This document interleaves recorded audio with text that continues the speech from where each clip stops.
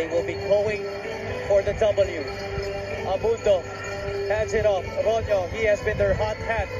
Rono, the basket, and one para kay Robin Rono. We've been asking for a guy to take over dito sa Quezon Huskers, and someone answered the call, and his name is Robin Rono.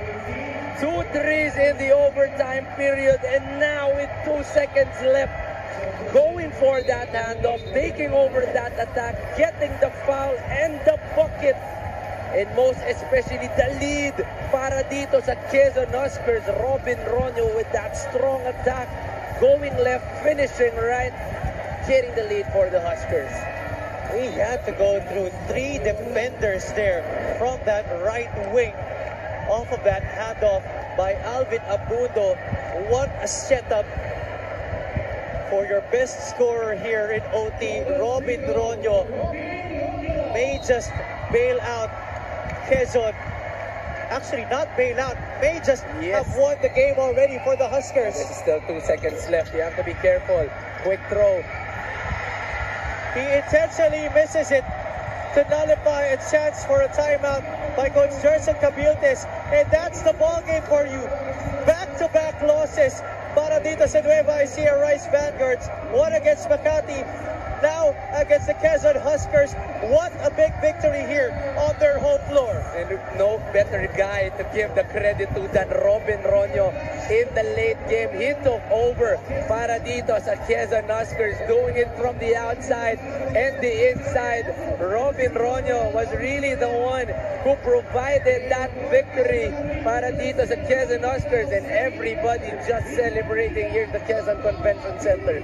What a crazy ball game. We had to go down the wire. We had to get an extra 5 minutes to decide the outcome of this game.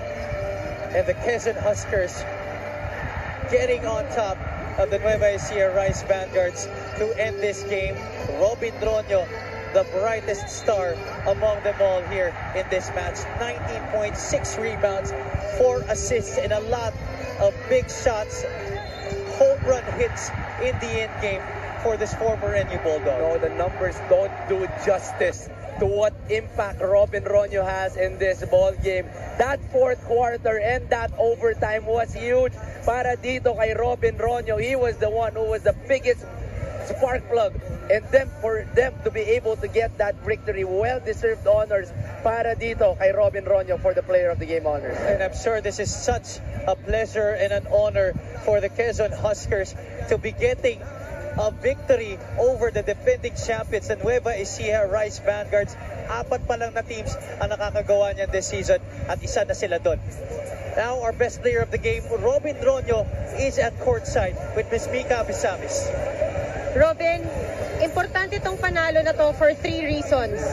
Una, pinakita mo kung anong klaseng player ka sa last minutes, sa mga pinaka-importanting minutes sa ball game na to. Pangalawa, nanalo kayo dito sa home court nyo. At pangatlo, isa tong bounce back game na manalo kayo against the defending champions, lalo na after that loss sa Pampanga. Anong nasa isip mo ngayon? Well, unang-una, nagpapasalamat ako sa Panginoon na binigay sa amin itong pangalan na to. At syempre, yung mga supporters ng mga taga-Quezon, salamat sa inyo na kayo 6-1 namin.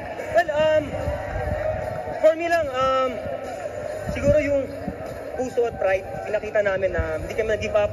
At saka syempre, tulong-tulong. Walang, simula sa coaches, sa mga players, lahat nagtulong-tulong.